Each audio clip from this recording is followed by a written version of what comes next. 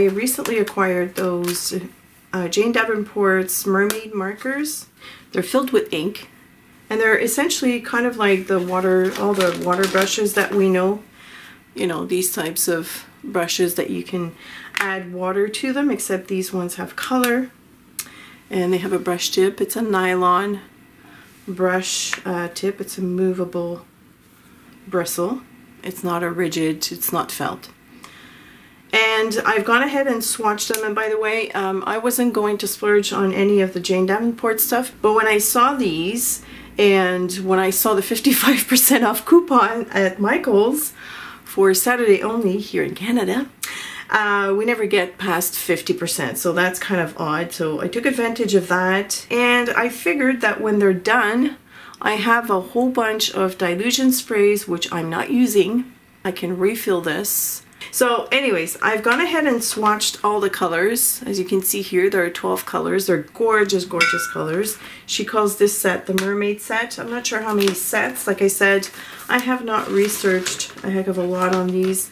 I've only seen a couple of people unboxing and, you know, doing the whole here's what I bought. A haul video is what I'm looking for. What I've noticed is that they are not as movable as any regular watercolors, which means that they will sink into the paper quite quickly. However, they're super pigmented, and my guess is because it's ink, it's not really watercolor. That is kind of normal. What I wanted to see this morning is if they were going to move. This was done 2 days ago, so I have a water brush filled with water here. So I'm just going to, yeah, they are movable, which is cool.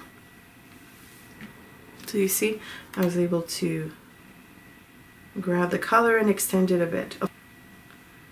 It's quite fun to have that possibility. I wasn't expecting anything permanent, by the way. So it is not like an Inktense pencil, which is made of ink, so I'm assuming it's another type of ink in there. It's not India ink. Let's see.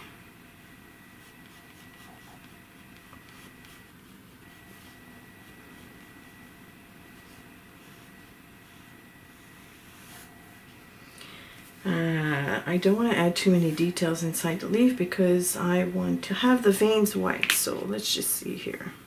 So this color is Seaweed. I want to see if how they're going to layer. And by the way, to get the ink flowing at first, oh yeah, and it comes with, when you buy it, there's a little yellow ring here. The yellow ring is kind of like here when you buy it. It's around that part here.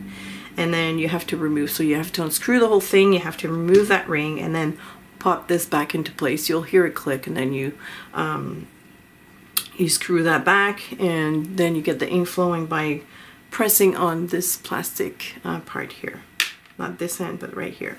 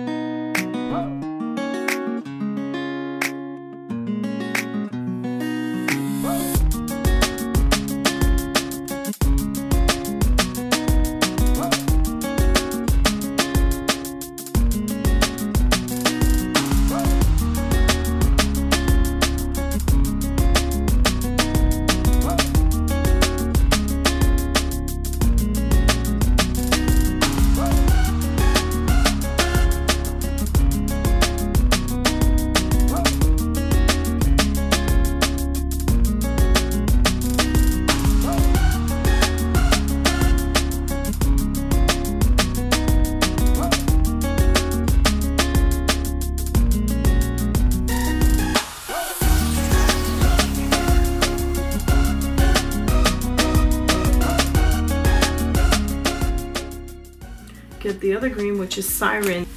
I want to see if I can layer them. This one's more potent than the other one, so let's see if I can. My book's not moving, it's stuck somewhere. All right. Oh, I have a bit of contamination here.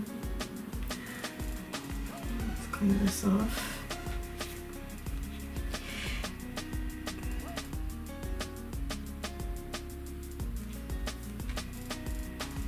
I'm going to start from the top this time.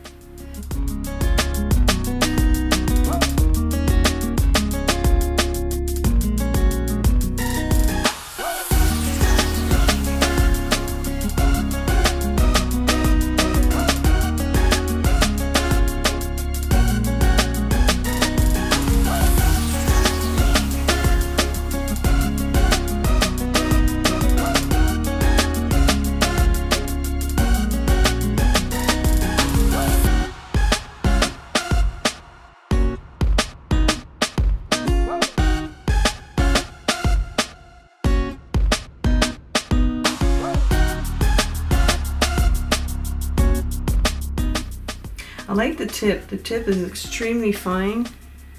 I want to see if I can lift some of that color. So I'm going to use water. This is the Pentel water brush. It's very fine.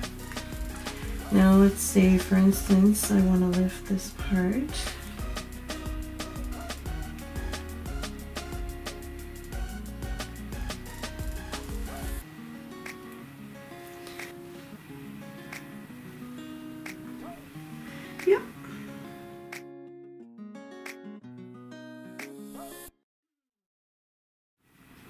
Let's see if I can soften that part right here.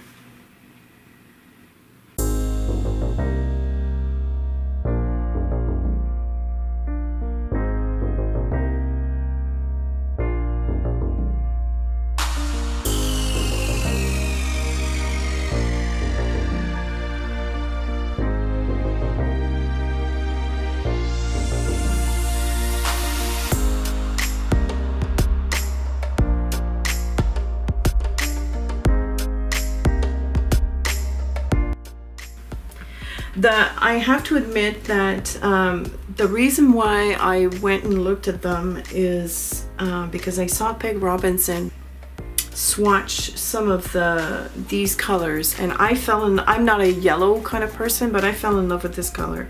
This color is unbelievable. This one is Pirate's Gold, and it's like this yellow orangey. It's just oh, so yummy.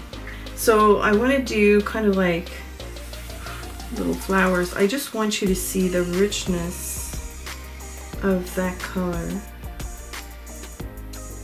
It is so yummy. It's almost like, I don't know,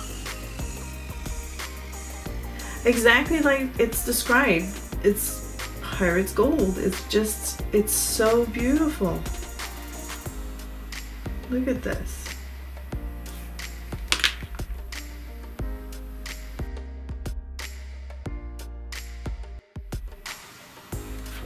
Okay, I just flooded that with water here. This rich yellow, orange yellow. The only problem I see with this palette is that there are too many reds. This one is considered a pink, I guess, and probably it's because I had a lot of ink at the beginning. So this one's called Starfish, but there are these two reds. One is cooler, one's warmer, but because there's this color in the set, I'm not sure that the coral isn't really necessary, but anyways. So I want to add, yeah, that's what I was suspecting. If you have a lot of water in one area, you probably won't be able to add another color into it because the water will go up the brush and kind of dilute that color. So I'm gonna get it going. Oh, wow. I mean, look at that. Look at the mix of the look at the mix of these two colors. That is awesome.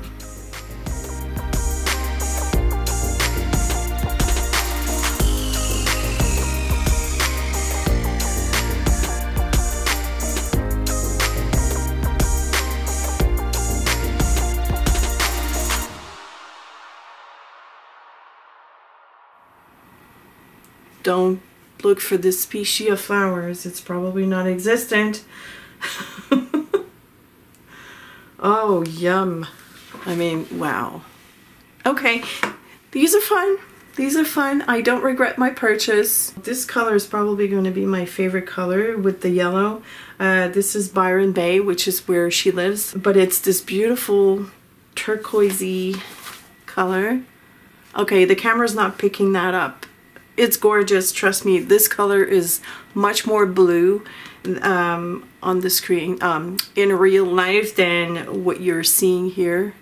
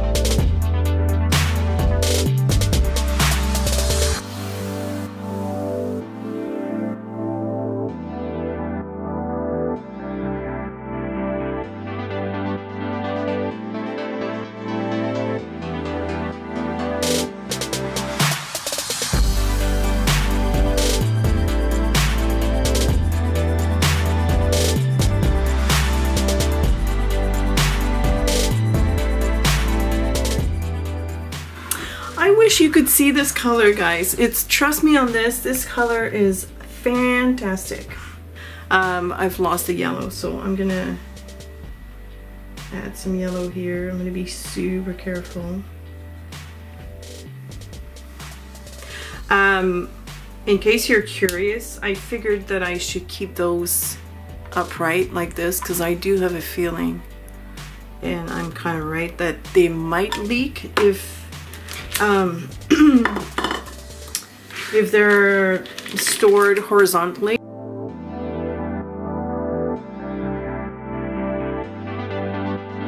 I wanted to see how it would react to the spray.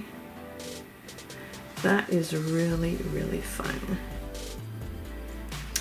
That yellow gets to me. I don't know why, but it's like, oh, what does she call it? Pirate's gold. No wonder I like it. It's a gold. I hope that that gives you a little idea of what these markers are. So anyways, thanks for watching. Bye!